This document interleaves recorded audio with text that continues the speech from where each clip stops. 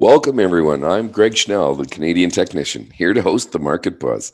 This show looks at weekly setups across the U.S. market. Using the tools available on stock charts, we'll look for long time frame trades. Please subscribe to my articles and Twitter feed just to keep up as things are changing along. So what we're going to cover off today, again, the market's trying to rally here, and that's the good news after last week was a bit down hard. So we had a nice bounce on Monday. I mentioned it in multiple different sessions, but we have the Fed meeting next week and quadruple witching. Actually, it'll be now this week. So those are on my schedule as important. The quadruple witching marked the top and the bottom of the market here back in September and the low in December. We're going to go through the banks today because they don't look beautiful to me, but I think it's important to be aware of them. We're briefly going to scroll through tech leadership, and the reason I want to cover those off is some of the big companies aren't really moving that fast. I'll call it out of the FANG 7 or whatever. So we're going to go through those, and then the only other thing I'd like to cover off today is I got a nice question by email the other day on logarithmic versus arithmetic scales, and so we'll cover that off quickly to try and help out with when to use which one. So first of all, let's just get an update on the market here. And what we're seeing is the Dow is up 113, Russell's up, basically everything's up 0.5%, so that's pretty good. Watching quite closely here, because again, I think the market is starting to struggle, and we'll just see if I'm right or wrong. But the main concern I have, let's just go to the S&P. So we're testing the prior highs right now. I wouldn't be surprised to see us try to break through this. If we look back in September, this is exactly how quadruple witching finished, right on that Friday. Basically came through a previous high and got up and just stalled, then spent a week and couldn't get anywhere, and then down we went. So that's the kind of situation I'm watching for, just to see how we respond at these prior highs. And again, we go all the way back through here. Maybe there's enough and this really starts to kick up. That would be good. But we're already getting some lower momentum here. So if we had a higher high here and this rolled over now, then we'd end up with what we call divergence. And that would be a clue that something's going on. Just in general, I don't really like this chart shape on the weekly. I mean, as long as it kept going, that would be very bullish. We're right at the place where I would expect the market to fail here. So momentum on each peak gets lower as you go. And so this is the kind of place I'm looking for resistance. So one of the things I want to cover off, well, first of all, let's just look at the bond yields. And this is, I'll just update it for this morning. But one of the problems we're starting to have is this is all starting to break down to new lower lows. So this is the 10-year here. And other than right at the beginning of the year, but you can see even this morning we're wiggling lower. So as the stock market's going higher, yields are going lower, which means money's moving towards safety, right? So we're bidding up bonds as this is going. So I don't like the tension getting set up, and I guess we'll have to watch for resolve. I mean, the software area of the market is still one of the best areas to be in, but I'm going to focus on the banks today, and there's a reason I want to do that. So let's go into edit mode, and what we're going to do is get rid of these numbers on the front and sort everything by strongest first. I want everybody to be able to do this with ease, so just keep following me. So we scroll to the bottom of the page, hit select.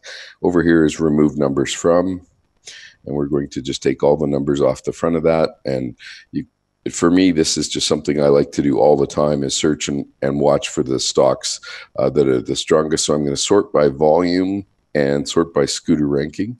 What that does is puts the strongest stock first. And then we scroll to the bottom of the page and hit number in sorted order. And now we're going to have all of the stocks ranked based on the scooter ranking. Okay, so jump in, go look at 10 per page, and that gives us the ability to scroll quite quickly through these charts. So this is one of the nicest charts out there. And what we see here is a series of lower highs on these PPOs. This one's just starting to roll over, slightly lower than the prior one, but we've already got a rollover on the PPO where we've got a sell signal. That's not critical. I mean, this is an Italian bank, if I'm not mistaken. And so we're testing this prior high breakout. Again, this is the strongest charts going back on the Scooter ranking. This Brazilian one shot up, spent 8 weeks going sideways, and has now pulled back below the 10-week moving average. Rollover on the PPO, uptrend being, this uptrend being broken, and the uptrend off these two here, still some room to keep going. By the way, I'm trying to use the Apple cursor today rather than one from a company called Pinpoint. So it's got the little glove. Hopefully it's big enough. And if it's not, let me know and I'll go back to the Pinpoint cursor. Okay, so we have IBN, ICICI Bank, which is, I believe, out of China. And this one is breaking out to new highs. So that's very bullish. And again, we're looking at the strongest banks first here, HDFC. This one is really nice. And the reason I like this one a lot is because we have this big downtrend and momentum breaking, and we're starting to turn up right at zero. That's very bullish for me. I love that situation. And we're breaking out, or we're trying to get through new 18-month highs. Full stochastic pulled back a little bit and wants to restart. So all of this looks good as long as we hold these breakouts above the previous level, call it 105. I'd be staying long. MSCI, this one just keeps running. Nice chart up to the top and to the right. Now here we go. So here we've got Royal Bank of Scotland. We've got a downtrending series of lower highs and lower lows. And we've come up here and we're right at the zero level. Histogram is making a slightly smaller high last week. So that just says momentum is waning. We still have 3 days left in this week to finish trading this out. But we're trying to get through that prior high. So this one's pretty important. Russia, basically, this is traded sideways for 6 or 8 months. But look at the PPO right at zero there. This is if it was going to roll over, this is kind of where we'd expect it to do that. Here's Lloyd's of London. So with all the Brexit stuff, this is rattling up here. 330 and then 310 and now 334. So it got above this high. Just keep watching it. Notice where the PPO is. If it rolls over right at zero, that's kind of what happened back here. Rolled over right at zero, and that was a relative thumping. And we're sitting right at that kind of spot now where we're trying to break through prior highs with no momentum and no volume showing up to buy this on the uptrend either. So a little concerning. Moody's Corp trying to break through prior highs has put in a significantly lower high last week. No big deal on the PPO. But if we can't get pushing back higher here, that would be more concerning. So starting to weaken. I like this Franklin chart, and the reason I like this one, got this horizontal level here right at 34. If we get through it, very bullish. If we don't get through it, you can stay away. And the PPO is right at zero, telling us to be very, very cautious here. I want to get into some of the bigger banks right away, so I'm going to quickly scroll through. So all of these banks, again, watch the PPO. Lots of them look like they want to roll over right at this zero level, which is a concern for me. This is a beautiful chart just up and to the right. This chart trying to make a base here.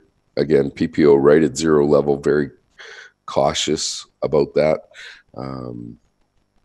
Okay, here's Fifth Third. So here we go. We've got a horizontal level of support and resistance right at 28. PPO is right at zero.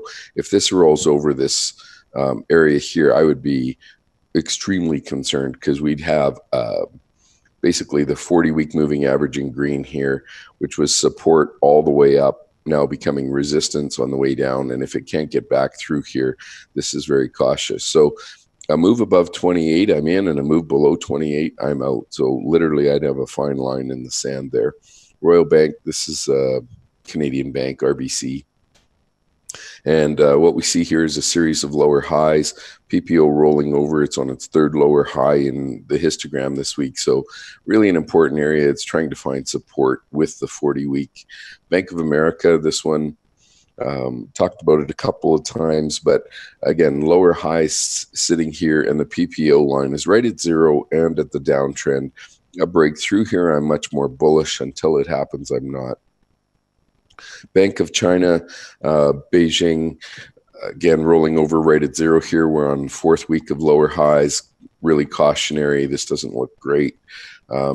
People's Banks, same idea. We're lower highs here. Big pullback last week, trying to rally again. But we've got the full stochastics rolled over, and the PPO is on second week of lower highs. Bank of New York Mellon, again, making lower highs for the last 6 weeks, rolling over right at zero. That's a huge caution flag for me. I will say all of the CME group and that kind of stuff, those charts don't look strong either. So here's BMO, and we've got rolling over action again going on right at zero. This is not good for me. Don't like the look of that. Here's Barclays. This chart just testing new 3-year lows here. Trying to rally a little bit. We're still well below zero, but not a lot of momentum coming off the December low. TD Ameritrade, this looks like it's putting in a lower high already. PPO rolling over at zero. That's just textbook. That's not what I want to see. T. Rowe Price, same thing. Left shoulder head, right shoulder comes up, touches the 40-week, and a fail here would be a problem. Keep watching it. As long as it's climbing, you're great. The indecision last week just starts to slow the momentum down. So if it's going to roll over at zero, this is where it would happen. Banco Santander, again, no real momentum coming out of the low, so that suggests to me we're probably going to go down farther. Westpac Banking Corp, this one's now in a downtrend, and you can see how weak these charts are starting to get already. BB&T, this one just keeps making lower highs, trying to hold this 52 level. A breakout above that would be bullish, but I don't think we're going to get there. So we did break this downtrend here, and we've had a nice move off the lows. We're right back at resistance, and we're on our second week of lower highs in momentum. Toronto or TD Bank rolling over right at zero, just very cautionary, big downtrend in momentum, much like Bank of America. US Bank Corp, same thing, rolling over just at zero, lower highs on these PPOs. This is just classic breakdown stuff here. HSBC, this one's in a downtrend, no real uptrend, started off the lows. That's very concerning. Citigroup making a series of lower highs, stalled at the 40-week, trying to get above zero. We're about to find out if it's got any horsepower at all. Hasn't been any real buying showing up for work here if they were getting optimistic. And I do want to show one thing here just to take a quick break. Again, on these charts, the 10-week is breaking to new 2019 lows with the exception of the first couple of days. And the 30-year is trying to hold in here.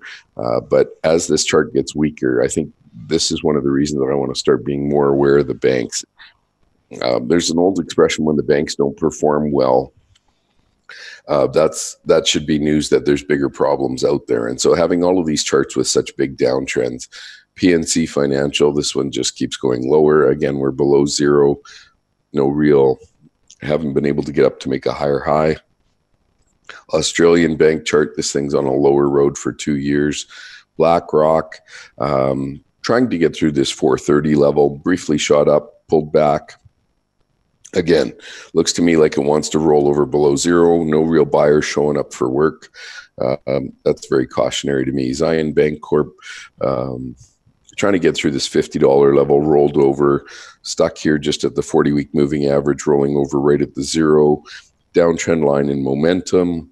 JP Morgan Chase, we might have heard of this bank. It's kind of big.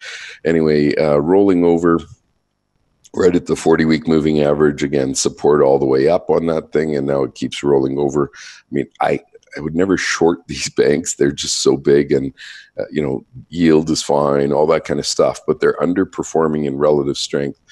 JP Morgan's about to make a new 52-week low in relative strength. That just doesn't work for me. And again, if it rolls over under zero here, I would expect a quicker move down on the banks. CME Group, look at the scooter ranking starting to weaken to new 52-week lows. So this is starting to break down. That's not comforting. And again, the stock's in a big, beautiful uptrend. But I'm just saying I wouldn't be putting new money to work here because these are starting to weaken.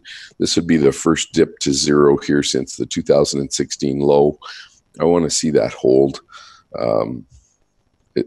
Don't get me wrong, they're nice charts. I'm just saying I'm looking to find out if people are all of a sudden expecting the economy to pick up and improve, and the bank charts don't seem to be telling me that. So we've got this downtrend here on BNS. And this one really matches up with emerging markets quite a bit. They have a lot of stuff in Latin America, and this looks to me like it's just a series of lower highs and lower lows rolling over right at zero. Cautionary. Australia, again, downtrend. And there was a couple of Japanese banks that were farther up on this list before I reset the scooter rankings, and I noticed they've moved down quite hard. Here's Equifax below the 40-week moving average. And I don't like these big gaps down on this chart, multiple ones of them. This looks to me like this chart's starting to become more unstable.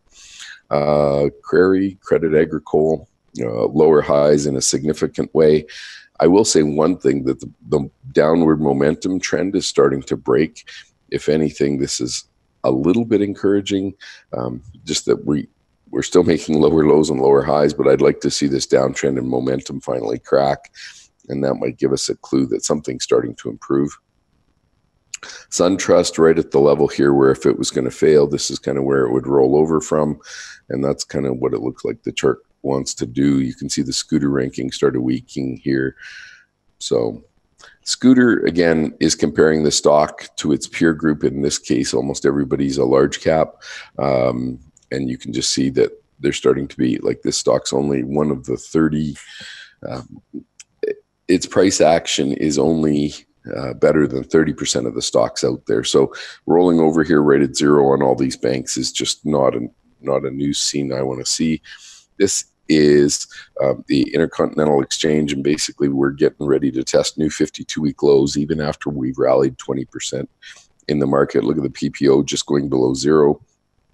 This is not what I want to see. Now, this is still a very smooth, even chart to the top side here, but I would say if this starts to break below 70, this could actually move down more significantly. Intesa Sanpaolo, right up against the 40-week moving average, same deal. CBOE, you can just see this is a downtrend. Again, it looks like it's getting ready to break to new 52-week lows.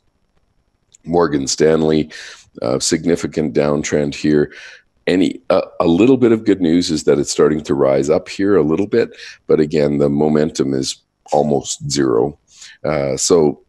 Just having no real strength to get going is cautionary. I'd really needed to jerk through the 40-week moving average before I got any sort of comfort level with it. Now, again, I don't expect these to fall quickly, but just the fact that they're not turning up aggressively and really starting new bull market thrusts is the concern for me. Wells Fargo, that chart is just a series of lower lows and lower highs. We're about to test this downtrend right now. If it's going to roll over below zero, that would be another problem. So again, I think in the next couple of weeks, we get all of that. And we've got that quadruple witching on Friday and the Fed meeting Tuesday, Wednesday to really see if these charts are going to change shape. Huntington Bank shares, again, lower highs, lower lows, and rolling over right below zero, right on the downtrend line. Nothing gives me confidence in that particular chart. E-Trade Financial, this one's stuck below the 40-week moving average. Marginal try to uptrend here, but it looks like it's going to roll over. Raymond James, same thing. All of these charts look so similar. Goldman Sachs, rolling over, lower highs, lower lows. Big downtrend here that could be breaking. Let's just annotate that one. So again, what I want to check out on this chart is, are we going to be able to start making new highs in momentum and change the trend of momentum? I don't think so. Anyway, so pretty important place on these charts from my perspective until they really start to improve. Now, Goldman got a full stochastic all the way up at 80, which means it's up in the top range of where it was for the last 14 weeks. But again, looking at this chart, we had kind of 3-week bounce off the lows and nothing for the last 10 weeks, even though the market kept going. So that gives me concern. Look at this relative strength trend, not great. So far, it's a little higher than it was at the end of December, but let's just call that marginal at best. Okay, let's go back into and here's Ameriprise. Again, these charts are all rolling over right at zero. That's the reason I want to cover them off today. Here's the NASDAQ rolling over right at zero. Looks like PPO could even cross by Friday. We'll find out if it's that week. But anyway, lower highs, really testing the neckline at 75 here for a base. Citizens Financial Group, and you get it. These charts are getting weaker as we go down the list here. Here's Comerica. All of them have this rollover signature right at 0. So I'm looking for some improvement. If we don't get it there, that would be a big deal for me. Okay, I think we've covered off enough of them to show why I'm concerned. Let's jump into the Amazon stocks. And you can see here's the 200-day moving average. Hasn't really been able to get going. Here's Apple. Rallied for the last couple of days, and everybody gets all excited. Still below its 200-day moving average. Facebook, hovering in here. So while I'm impressed with the move off the lows, 120 to 170, that's a pretty nice move. We're still only back to the 200-day moving average. Google, this has been a nicer move than anything. 1125 up to 1200 in the last couple of days. So really nice. Netflix, this chart. Let's go to Netflix. Okay, what we want to do, and again, the way you get to this, so up here you can go NFLX, and then rather than having a sharp chart, go to gallery view, and you'll get the defaults, or if you've got new chart set up, you can go in here. But this is Netflix over basically since 25th of February. Lower highs, lower lows, not a whole bunch of momentum going on. And you could see here on the chart, like nobody's really been bidding this up, even though the stock market's continued to go up and to the right. This thing hasn't moved since mid-January. Stuck at prior highs, a bit concerning. And if you go here, remember how I talked about rolling over near the 0 line? This has 3 or 4 weeks now of lower histogram. So starting to watch, and you can see nobody's really buying that volume here. This is really quietly declining. So big indecision for Netflix as we start to see some of the other names trying to rally. Okay, let's jump in and just go grab whatever, any stock, sorry about the scrolling, any stock like the S&P 500. And what I want to talk about here is long-term, so we're just going to go grab a weekly chart. Okay, so the way we control whether or not the scale is log is down here, just with this checkbox. What you should see on a log scale is it's more compressed at the top and farther apart at the bottom. Now, we'll just hit update, and now we should see the scale be the same distance between everything on here.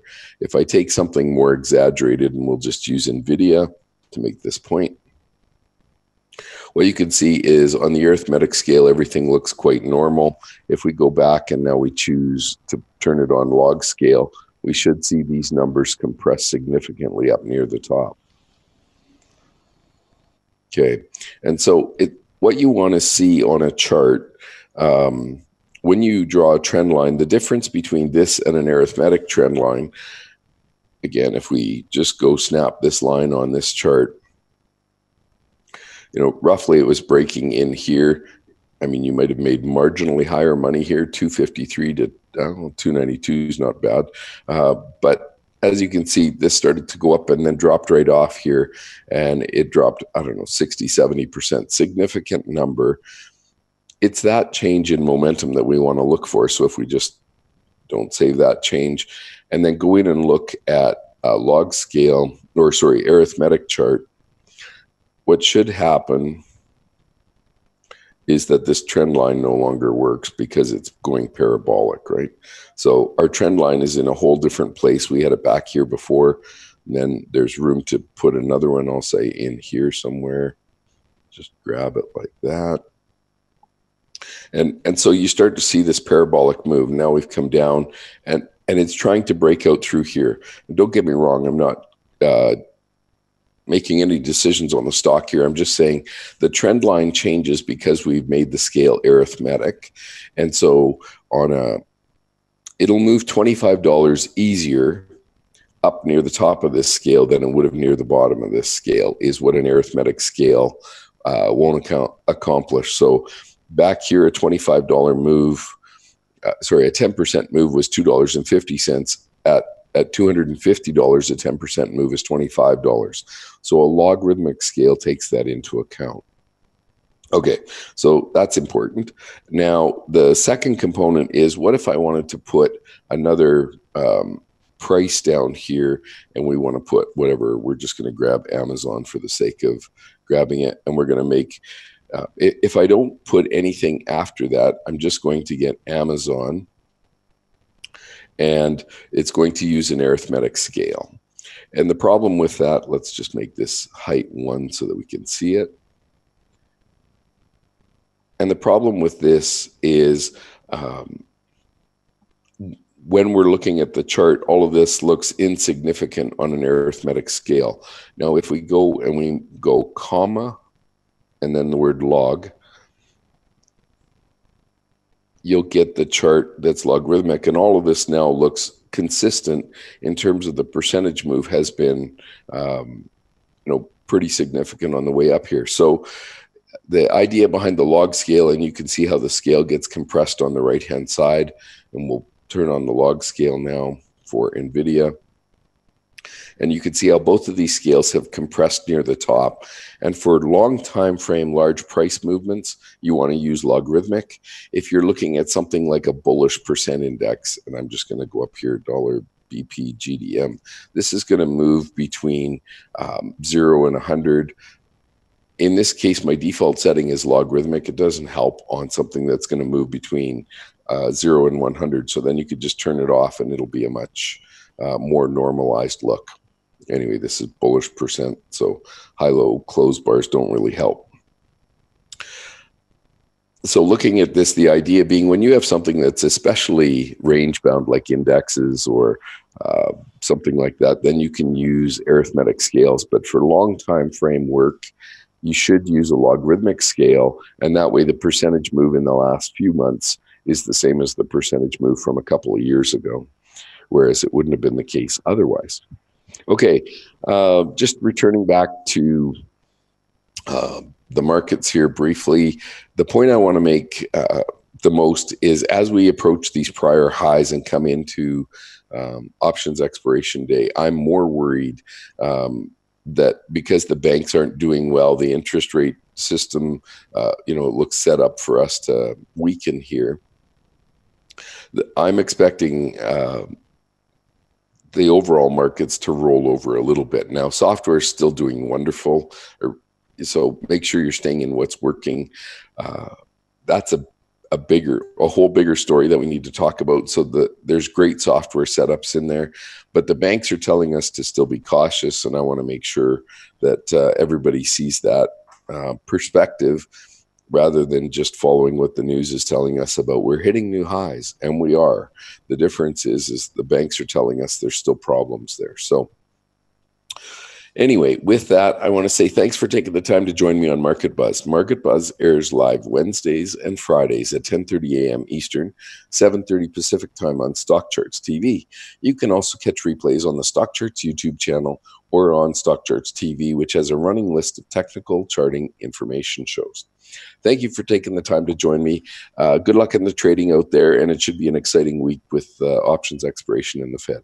Thanks. Bye-bye.